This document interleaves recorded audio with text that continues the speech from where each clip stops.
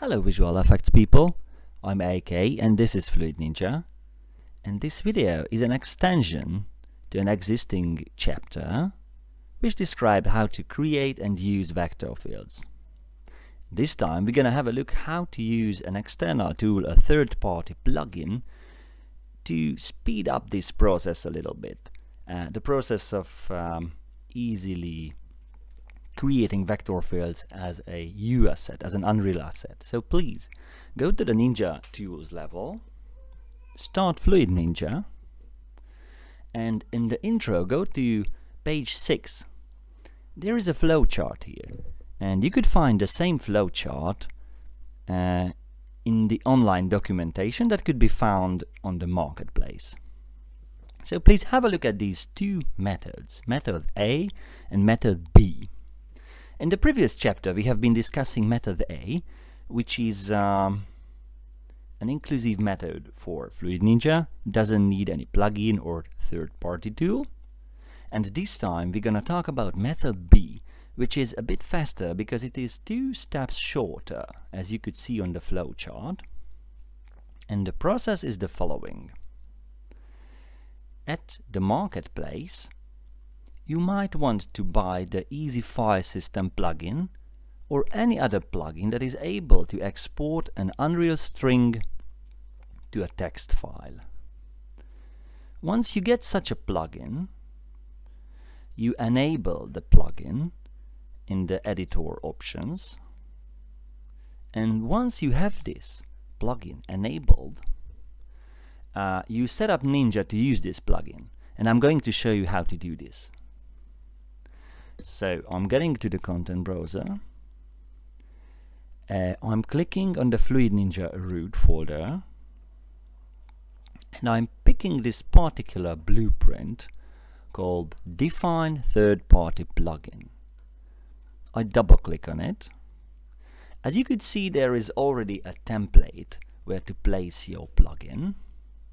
I'm zooming on the red block here. Output, place the plugin node here, and I'm just right clicking in the node space and I'm starting to type in the name of the plugin, Easy File System, and here is the option Save String to File. So we have a blueprint node placed here which is going to save our string variable to an external file. And so I'm connecting the execution flow and the 2 data flow path, and it's done. I'm saying compile, save. I close this blueprint. Okay, so we have been editing this BP define third-party plugin blueprint, and once it's done and I have basically connected the plugin to this data and execution flow, I'm starting Ninja, going to the configuration module, and you could see in the second column on the bottom there's this use plugin for FGA export option. I just tick on it, I enable this. Don't forget to save the Ninja config, and it's done. So what is going to happen now? Like you have seen in the previous chapter, you could export FGA from FluidNinja or from Ninja Fields, but in both cases you go to this Export FGA menu and just press the record button. And as you could see in this progress bar, it says FGA file exported to an external directory.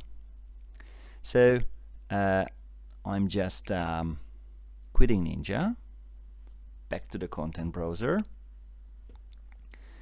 picking an arbitrary directory like this output folder. I'm tabbing to the Total Commander or any other file manager and going to that folder in the Windows or iOS or Linux where the file have been exported. By default it is in the Ninja output folder, and I am just drag and dropping back the file to Unreal. And as you could see, Unreal instantly recognizes it as a vector field data file. So the difference compared to this method A shown in the previous chapter is that we have a shorter pipeline, and it's very easy to create FGA files instantly and then drag them back to Unreal. While with method A you had to edit the file header manually and then do the same thing. Shortly, that's what I wanted to show you. And in case if you would like to create a lot of FGA files, you might want to consider by buying this third-party plugin, or having to find a free plugin that does the same thing, exporting a text file, and then it's much faster. Shortly, that's it. Thank you for your patience, and bye bye.